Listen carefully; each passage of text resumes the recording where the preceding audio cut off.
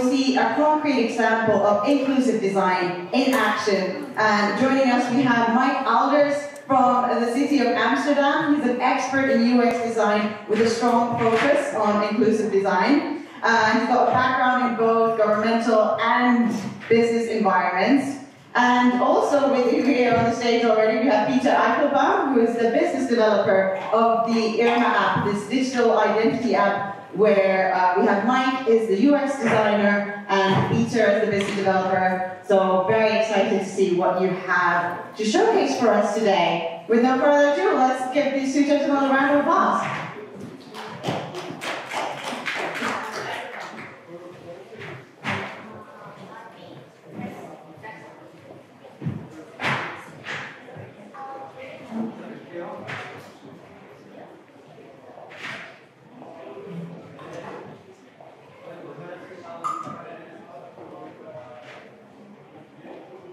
Thank you, Marneda, for this opportunity to present our mobile counter. It's a wooden suitcase. We brought it from the Netherlands. We'd like to show it to you. I'll do this presentation with Peter. I know this guy for more than 30 years now. I think we did the same study. We did usability research together at Delft University of Technology. Later on, our paths crossed multiple times. And now we're here together. Peter, you might just Yes, so we go back a while. We did different jobs, but we met again in this wonderful project because I'm working with SIDN and we are working on the digital identity wallet IRMA. And digital identity wallet IRMA is open source. And the municipality of Amsterdam thought, okay, we can use that in our city. We have in our city, Mike will do the presentation, so I won't talk much about it, but they took our code and they made a wonderful suitcase out of it. Now you can service people who are not that digi-savvy, but Mike will tell you all about it. If you want to know more about IRMA, we are completely open source and online, so you can find all the stuff around IRMA. But let's focus today in this presentation on this use case. So Mike will give the presentation, I will be his assistant, so I will sit down now. Okay, thank you, Peter. So I'm a UX designer a lead UX designer at the city of Amsterdam. Amsterdam is a diverse city. Today we have about 880,000 inhabitants. Does anyone here have an idea how many nationalities live in Amsterdam?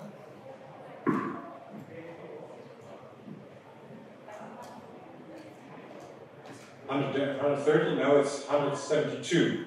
So we have a lot of minorities. We also have more minorities. Like we have 13% of our users is 65 years old or older.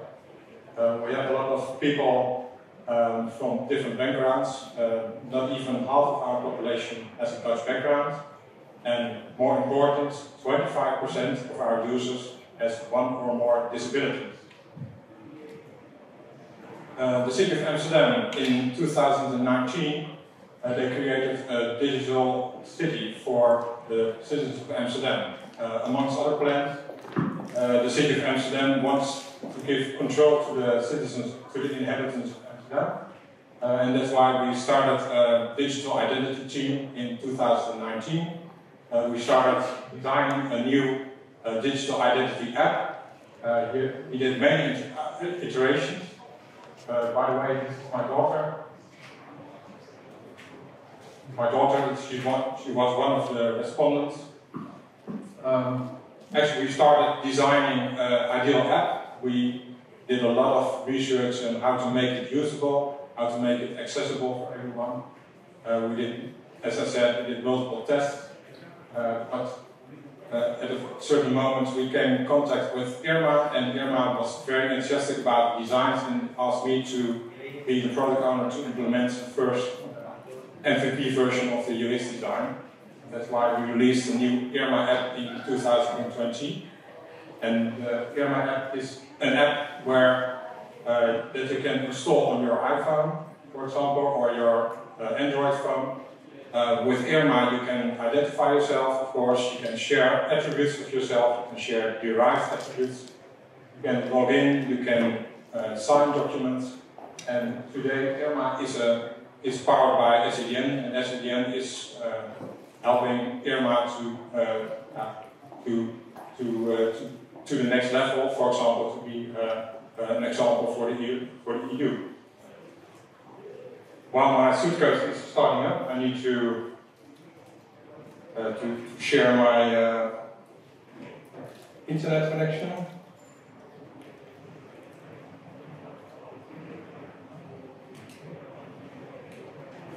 We'll wait and see. Otherwise, I'll disconnect it because it's a prototype. It's always happening. Gonna need it later. As said, we did multiple research. This is our images from our little street. We made concrete images of Amsterdam houses, and we asked people to install an app that was developed by the Dutch government. And via this app, people could load their passport or ID card in that app, and the people could transfer these data to IRMA. And afterwards, they could perform several tests using this data. For example, log into the website of the municipality of Amsterdam, report waste on streets, or even they could identify themselves, show their passport, show that they're above 18 years old, and show their pass photo using IRMA. And we also did user research via prototypes with young people that showed their driving ability and that they're above 18 to an agent. And it was more in a person-to-person interaction. Now the research with the app of the Dutch government was using Read ID for NFC and iProof for liveness scan. Now we did research. These are some images from that research. What we've seen that we managed to transfer the verified pass photo from the app from the Dutch government to IRMA. So we had a pass photo in IRMA. We also loaded all these data in IRMA so we could the user could load verified credentials to use in our other applications. But a large minority, 25% of users, stuck. They didn't manage to do it themselves. People, for example, the ID scan, people had difficulty holding their phone and their ID card or their passport together. They also find it hard to understand how to orient all these data because they have to twist their phone to scan the machine-readable zone. In some cases, this machine-readable zone was not recognized, and there's sometimes they suffer from sparkle, and sometimes people, when they are at the moment the NFC was scanned, they were a little bit thrilling, and NFC read was failing. Moreover, we use iProof for liveness scan. People thought, well, making a selfie and making selfies is different than making a selfie scan, and some people were a little bit afraid when six times flash in different colors was projected on their face, but people found it quite scary. Now, what have we learned from this user research? We want to preserve the use of a passport photo or ID card photo in IRMA, because we can use it, for example, for situations like I described before, to show your driving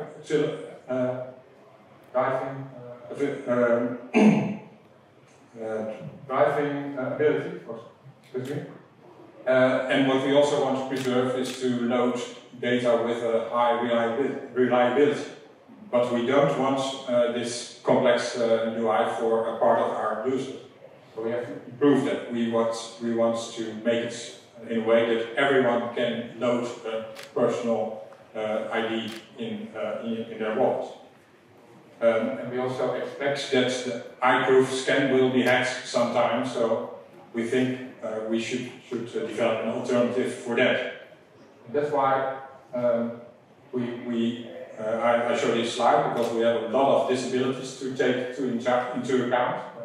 We have a lot of people having age disability, and they are not that internet savvy, so they find it hard to, or even too hard to perform this ID scan themselves. And I think that in our user group, not 13% of our users was 65 years or older, so the 25% is maybe will be higher in this group, I assume. Now we have a lot of disabilities to take into account. It can be visual disability, it can be physical, cognitive, as I said, age or speech. All these disabilities should be addressed when developing an alternative. Now, for context, yesterday we heard about the EU wallet. Peter was also talking about it with my USA and Jan. Jan Eric, yeah, right. So they had a nice discussion about all themes about the EU wallet.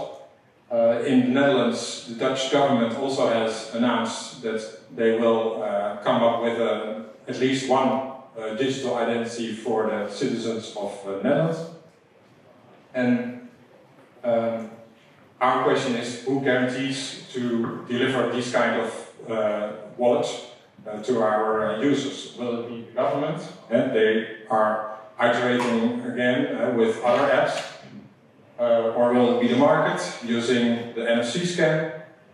We think we should at least provide an extra alternative, the mobile counter. And I'm very proud of this nice wooden suitcase that we developed. We think with this mobile counter we can get a high, reliable AES high level. Suppose if the sworn official will check the ID document in advance, will perform the usual checks when checking an ID document. The sworn official agrees to the user to perform this complete process. You can improve the process. Verification should be enabled when using these data, for example, so you can prevent stolen or invalid cards to be used in all use cases. Now, to give more glimpse of this suitcase, this is what you see right now, but under the hood we have a Raspberry Pi, we have an NFC reader, of course, we have a modem, and also a video card to connect to our touchscreen. Now it's time for a live demo, so I want to invite someone with a Dutch passport. Does anyone brought his passport and wants to be the first? Yeah, from the USA? That's great.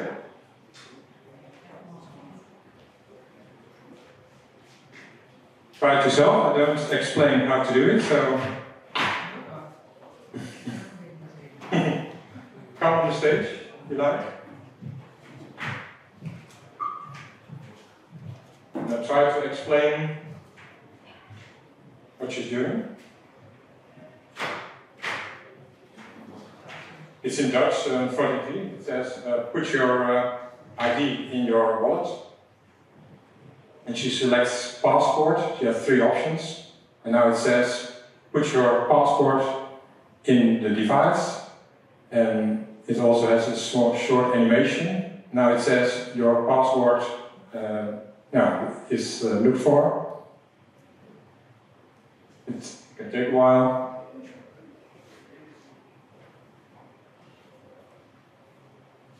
You have to wait. It's a complex process. It's a Raspberry Pi. Now, she succeeds. And now it asks, do you want to transfer this passport into your Irma app? And now a QR code is generated. Maria Zee is opening her Irma app.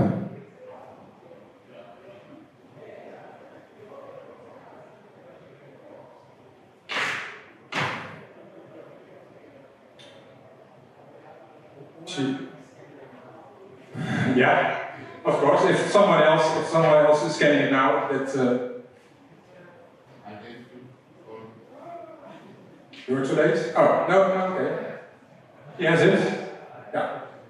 Now she has her digital identity in her Irma wallet.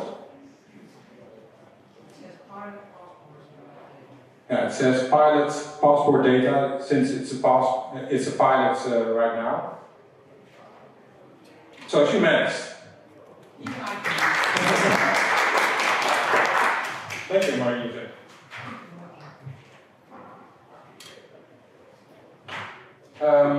Now it's time for me to give it a try.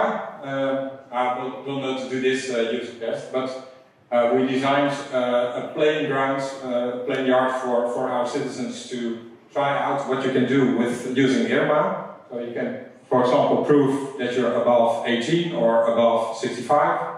We also have a demo to log in and other demos as well. So you can scan the QR code or go to this website. It's in English too. And for all our non-Dutch citizens, they can, you can only use the demo where you can share your email address, since you don't have Dutch data from the Dutch government. The Privacy by Design Foundation also has some demos, and they are useful for other countries as well. We have some challenges for the next future. We want to add the driving license to this suitcase. This moment it only supports ID and passport. We have to think about the design, which design we can implement using the card concept of Irma. We have made this nice wooden suitcase, but how will it scale up if we want to make hundreds of them? We have to think about it. We're making plans for other devices using the same concepts. We'll provide our codes open source, of course, and we think about, that was our previous slide, about a more valuable, attractive design of the ID cards and the passport and driving license in Irma. So that's the end of my story. Kudos. You can also give it a try to go to this website. If you want to see more information about Irma, you can scan the other QR codes, or also for the open source documentation. So that's the end of our presentation. If someone else wants to try this suitcase, I will be around after this presentation. And if you have questions now, yes?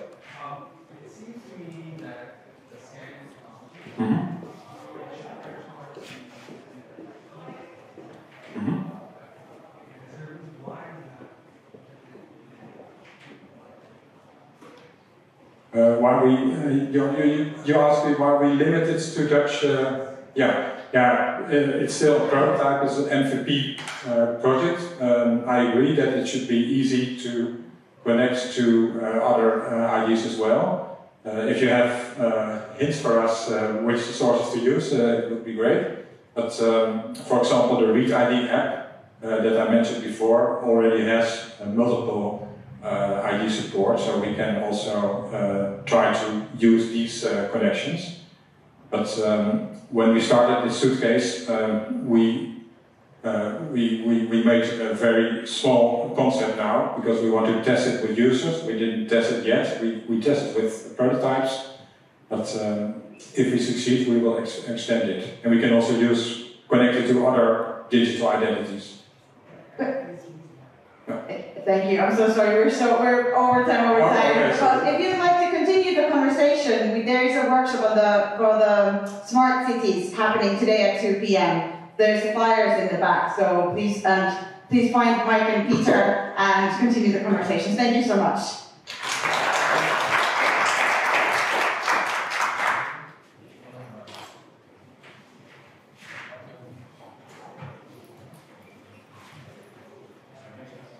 Yeah.